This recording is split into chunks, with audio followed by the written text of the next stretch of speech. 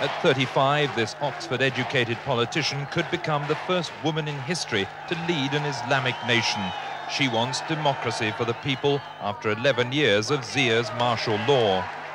As the Bhutto bandwagon rolls through the farmlands of Sindh province, it's clear she's become the champion of the poor.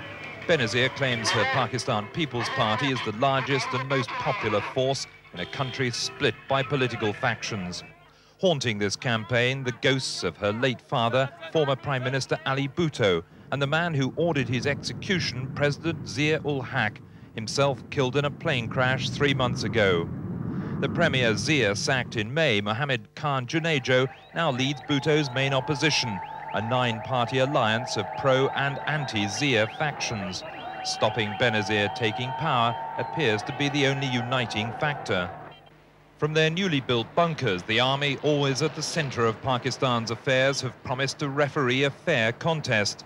The enforcers of martial law now support an orderly return to civilian rule. With little to choose between the parties, it's proving a tough scramble for power. Benazir admits her health is suffering just 2 months after the birth of her first child, a hint that she won't stay in politics forever. And if God blesses us with victory, that's what I'd really like to see, that there was democracy and that we had the courage to install a democratic order, have a constitutional rule, and then also have the courage to say, let others come. Benazir's not the only one who attracts frenzied support. 300,000 turned up at this ethnic party rally last night. Pakistan's volatile election may produce no clear winner.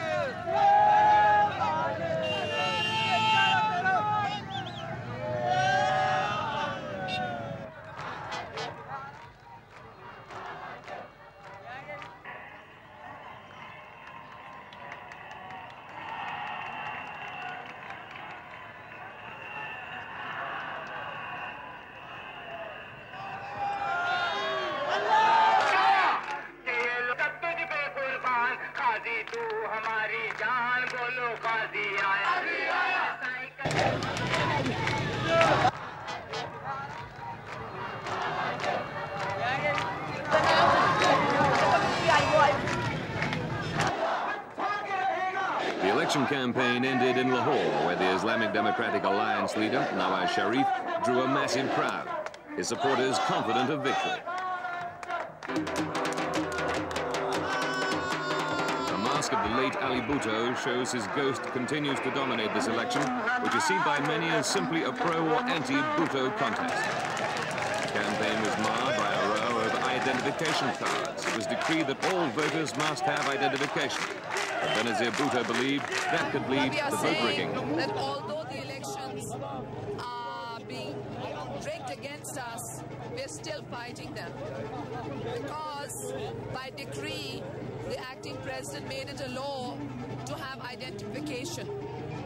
We went to court and we before the court that in the constituency where there were 112,000 voters, 250,000 cards had been issued.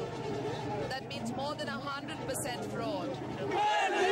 Despite her fears of vote rigging, Benazir Bhutto believes she can win the election. She has strong support among the poor and the farmers and drew massive crowds to her rallies. Now, it's up to the voters.